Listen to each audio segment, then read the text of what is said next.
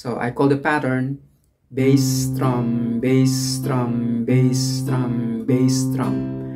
And what my right hand does is pick the bass note of the chord at count 1, pick the treble strings, these are the treble strings, and these are the bass strings.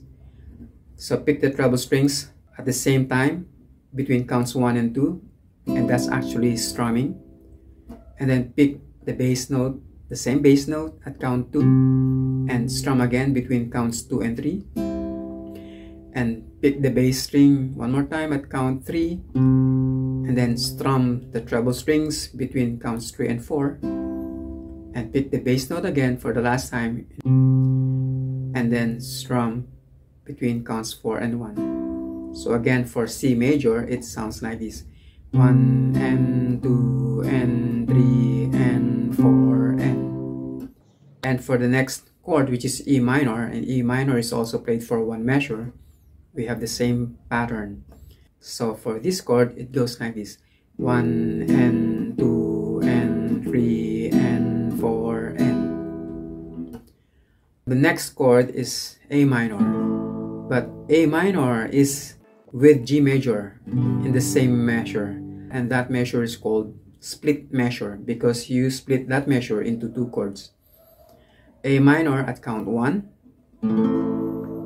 but when you get to count 3, that's when you change chord to G major.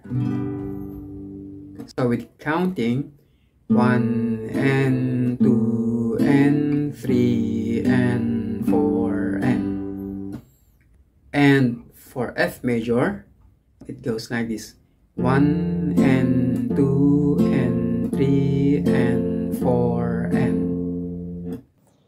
and for a D minor, so it goes like this: 1 and 2 and 3 and 4 and. So to play the chord progression for this song, it sounds like this.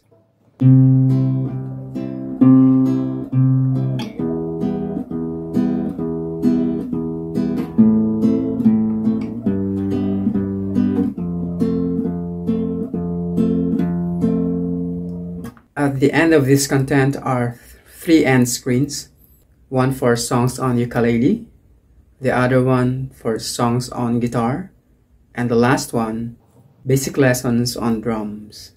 For the performance video or my demonstration of playing for this song, click this card. I hope you find this tutorial helpful and deserve to get a like from you. The chords or song sheet is available at musicnotes.com.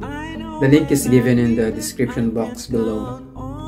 If you have not subscribed to this channel yet, then subscribe now so you'll be notified for every upload in the future. Thank you for watching. Subscribe to be notified automatically for new uploads. Thank you for watching.